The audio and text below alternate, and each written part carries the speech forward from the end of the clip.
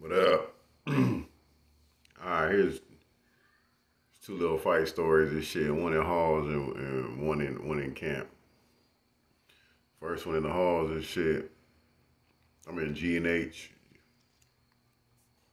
and Sylmar and shit and Barry J. It's fucking Tiny Crease and some nigga from Inglewood Families and shit. Tiny Crease from East Coast. So anyway, that nigga was a rider too. That nigga was a motherfucking rider. But anyway, he was a little nigga too. He wasn't too little, but he was a young little nigga and shit. But he was, anyway, it was a nigga from Inglewood Families. A nigga from Inglewood Family was kind of a weirdo and shit though. Fucking, like he used to walk. Nigga used to walk like he had a fucking stick up his ass or something. Like he used to just walk like on some weird, like what's wrong with this nigga? Anyway, I ain't asking him nothing, but anyways, fucking, we coming in this after school movement and shit one day. The niggas exchange words. Fucking, they just get the boo bop right in the middle of the hallway. Da, da, da, da, da, da, da. And we had a crazy ass old staff. Staff in the halls and shit and can't. The motherfuckers is crazy. So the staff let him get down. He's standing there like this, like a referee. He watching him. And I'm at my door. And these niggas, they start coming towards my door. I close my door and shit. Everyone else go to their room and shit. He like, lock it down, lock it down, lock it down. So he go to their room. But he letting them squabble up. They going at it too. Bop, bop, bop, bop, bop, bop, bop. Tiny Crease was winning that one though. He was giving it, dude. Had his shit like this, and he was boom, boom, boom, boom. These niggas fall into my door. Knock my door open and shit. I pushed them niggas, I pushed both of them niggas out of my door. And the staff, he still on some referee shit. Like he like, up. Then fucking, so they back in the hallway, they still going at it though. Fucking, Crease giving it to dude and the staff just like, all right, that's enough. So he broke it up. But it was like a nice little, minute fight. Like a legit minute.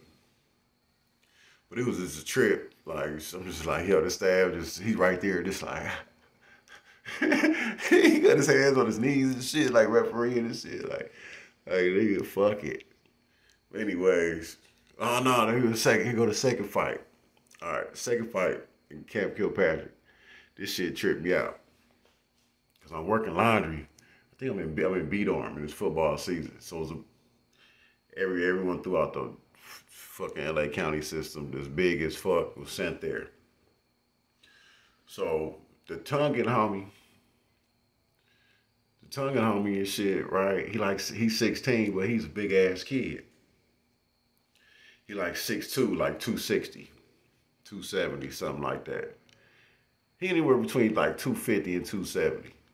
Like, he's a big ass motherfucker. He might have been like 6'2", 6'3", but like only like 16 years old. So anyways, he Tongan. The niggas is big. They're like Samoans. The niggas is big. They eat. Anyways, I'm working laundry. One day he just come holler at me like, yo, I need to beat up this Mexican nigga real quick. Cause I don't even think he was an SA. He was like a paisa. Cause he didn't barely speak no English.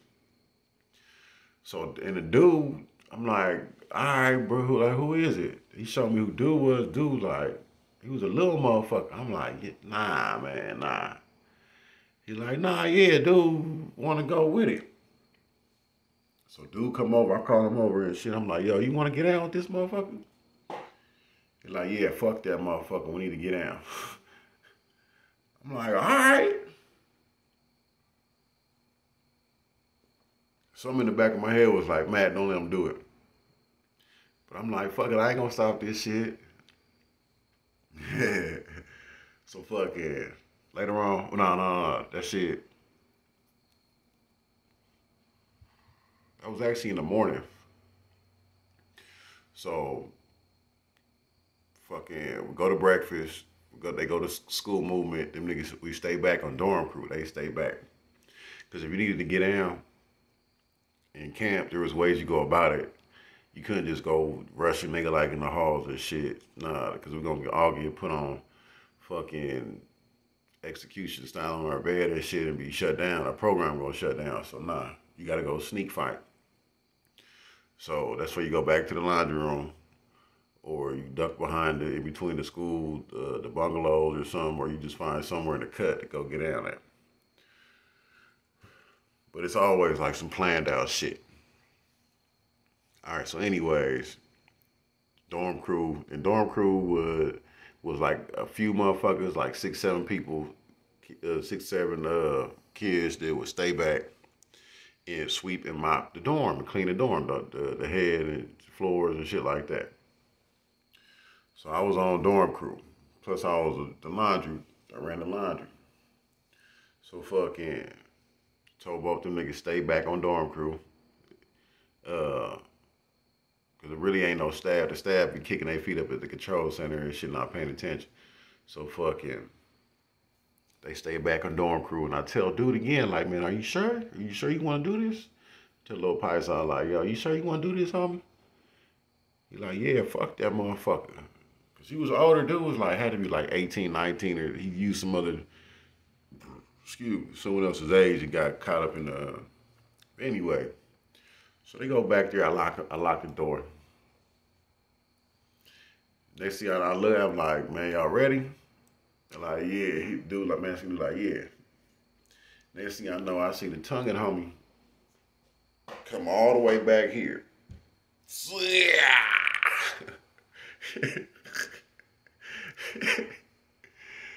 And I'm looking like,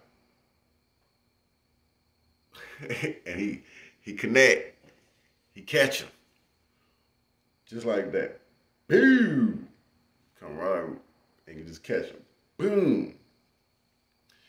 His shit split open from like right here, from the middle of his nose to like about 1 inch above his eyebrows. His shit split open, boom, and it went all the way across from both eyebrows, pop. And blood just went. I was like, oh! I was like, that's it. I stopped that shit immediately, like, yo, that's it.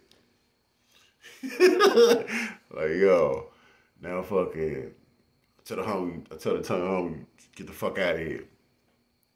I grabbed some old shirts and shit. I grabbed some shirts. I put it on dude's fucking shit right here on his forehead and shit, because he's leaking everywhere. That shit was like filling up the whole fucking shirt. Blood is just, this white shirt is turning red. So I'm like, fuck, I grab another one. I told dude, hold that shit on there tight. So fucking, I go get bleach and floor cleaner, pour that shit on the floor, mop that shit up real quick, because there was blood all over the floor. So I cleaned all that shit up. Fucking, now I gotta fucking, because we all gonna get busted on this if we get caught up. So now I gotta fix this shit. Like, damn, I should have never let this shit happen. That's what I get.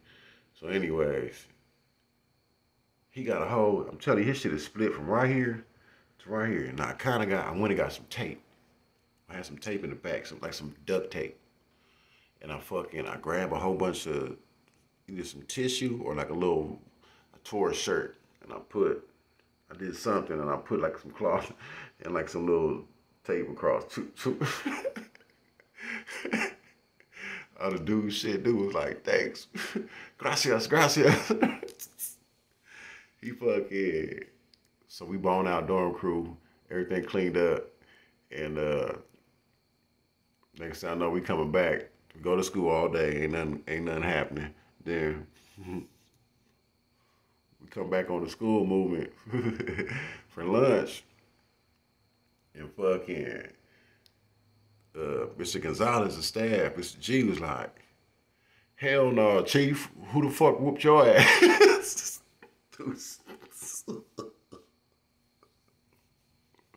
We standing on the basketball court on the blacktop, His shit like swelled up like this now.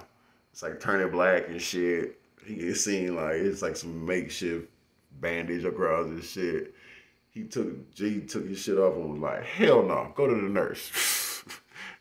He was like, go to the nurse, chief. Go to the nurse. He was like, what happened? He was like, I slept. He was like, bud, man, go to the nurse, man. Like, you go to ADOR after that. He was like, yo, y'all gonna be on lockdown until I figure out who the fuck whooped his ass. I just tripped out on that one. That nigga came with this super like from boo, and she just went. I was like, yo. Anyway, that's two little squabbles and shit.